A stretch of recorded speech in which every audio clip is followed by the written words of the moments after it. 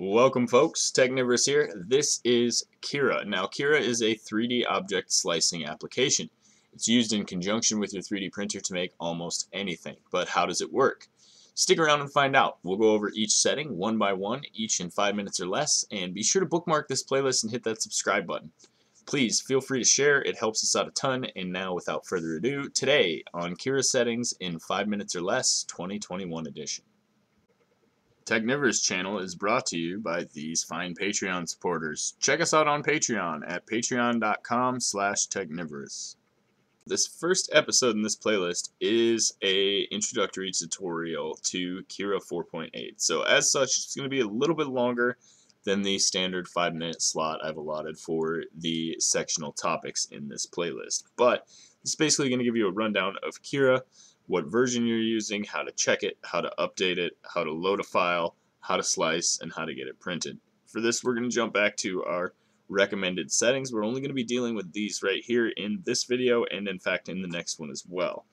So a few of the things that you need to know about Cura right off the bat are how to bring in models. That's going to be one of the first questions you're asking, and it's actually quite easy and intuitive. You can go up here to File, Open File, and you can navigate to whatever file you would like to open. I'm using STL files as Cura is really good at working with them. So we'll open this. You can see it's pretty fast to load. Doesn't really have any issues or anything. And what you're going to want to do is adjust the settings for your printer and slice them. We'll go over all of that in this playlist, but I wanted to also point out that it is possible to say, let's go here. Let's go to my desktop, maybe. And I know I got some STLs on there, so we'll just grab one and drag that in here. You can drag and drop, and that should be a pretty good example. Now, this one takes a little bit longer to load because it is a sculpture. It has a lot of tiny, fine faces, unlike this object here, which is basically just a bunch of flat pieces. So let's see here. There is our Joker model. Let's get rid of this guy. This is a sculpture that I made in a sculpting program. We'll go over how to make your own models as well in another video. But for now, let's go ahead and adjust the size. So I want to scale this up. It's set to a uniform scaling, which means if I change one dimension, it's going to change them all.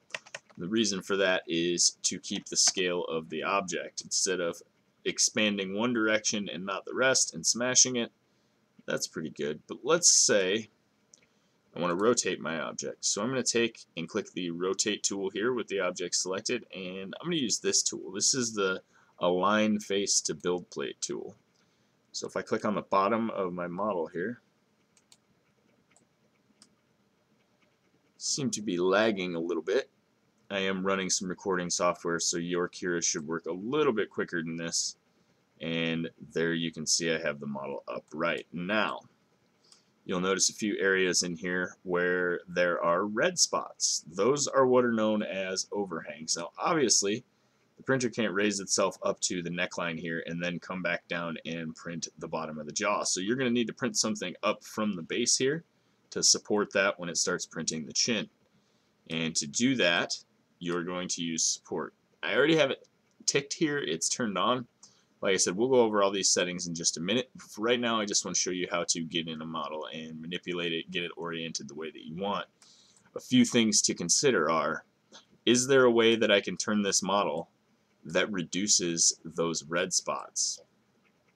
Because the less red I have on the model, the less support I'm going to need, the less plastic I'm going to end up having to A, remove, and B, throw away later. So that is always something to keep in mind. Let's see if we select the object here, and I'm still in rotation mode. There are a couple of other options over here. We'll get into these a little bit later. One of the good ones you do need to know, you don't use very often but is very handy, is the mirror option. Now if you're printing a part and you need an exact replica of that part except for the other side of a machine, all you have to do is hit the mirror button and it will flip it on whatever axis you choose. In this case I chose, I believe, Y, so it should flip it. The text should come out backwards, and you should see his hair turn around here in a second. if I don't get lag dropped. Like I said, I'm running a lot of other software that you're probably not going to be running while using your slicer, so you shouldn't really have these issues. But I'm also low on memory too. And as you can see, Joker is now backwards, the model is flipped, and if I wanted to print two opposite pieces, that's how I would do it. You can also flip it vertically, and you can flip it back and forth this way, but in most cases, unless you need a mirrored part, it's easier just to rotate the model. So that is the basics of manipulating the model. Now that we've done that, there are some options in the right click where you can center the model, and you can delete the model or you can multiply the model. Now if I hit multiply and it says number of copies, if I hit 1, it will make 1 copy, giving me a total of 2. If I put 2 in there, it will make 2 copies, giving me a total of 3. So that's not including the one that you're selecting. Just keep that in mind. Once you have all that done and your settings are in place here, which remember we will go over these settings in depth in the following tutorial, but basically the recommended settings are a good place to start, and that is where we are now. So I'm going to go ahead and click Slice,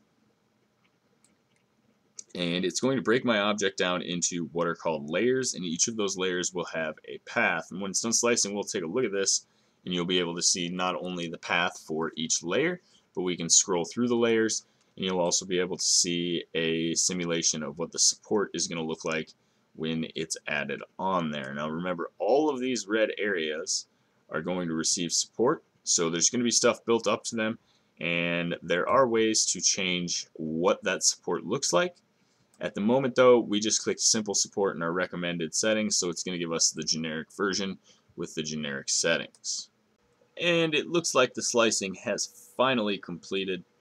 Let's go ahead and check out our preview. I'll show you those layers we were talking about. So if I click preview mode up here, it's going to bring me over to the preview pane. Now basically, all you're seeing is the lines that are the travel path for the print head. So all of this stuff, this is the support, and this is a style known as tree support. This is the standard support for Cura now. It didn't give me the old generic default support. So that's a new feature in Cura 4.8.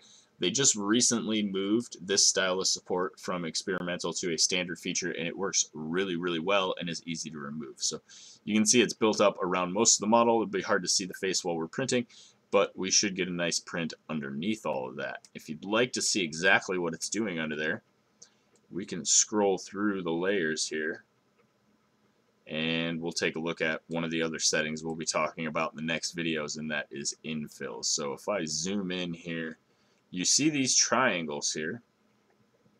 That is the infill, and you can change the pattern of that infill when you get into the custom settings. For right now, it's just set to this pattern, and as the model builds up and down, it is filling, in this case, it's filling 20% of the model instead of filling it 100% solid. Now, if it was solid, it would be not leaving these air gaps, it would just be printing a solid layer. You can see, if I scroll backwards through this layer, the order in which it draws it. So this is the path. This is what it's telling your print head to do in order to make this object. So it'll follow this path entirely for the completion of this layer, and then once it reaches the end, the printer will raise up one layer, and it will do the same thing in the next layer. And in this way, it continues to build up on the previous layer, making the pattern and the object that you have selected. So from this case, I can tell that I think this code is going to work pretty well in my printer. I'm going to go ahead and print it, so I can hit Save to File. This is going to save to a file on my computer, and that's fine, but I want to actually save to a micro SD card. So I'm going to insert one, and when I do, this should change to Save to Disk. And at that point, when you click it, it should automatically save to that micro SD. You can put it in your printer and go ahead and fire up test print. That's going to be it for this video, guys. Don't forget to subscribe and stay tuned because we have a lot more coming in this playlist.